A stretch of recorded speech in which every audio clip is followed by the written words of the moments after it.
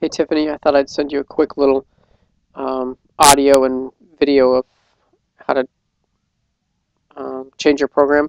So with Vista, if you go down and you push this little button down here, the start button, and then type in default, and then up here at the top, default program should show up. Click on that. When that screen opens, you're going to want to go to associate a file type, this one right here, and click there. And then it's going to load your different file types, and then you're just going to look for the file type you want, and then you can change it to whatever program. So for like Microsoft Word, that's a document, so you're going to look for a DOC file, doc, right here.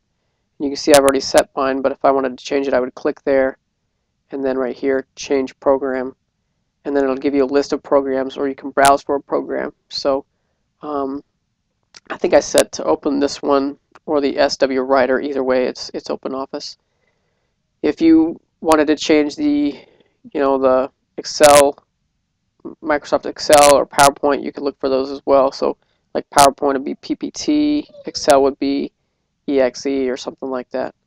If you have any questions, give me a call. All right, bye.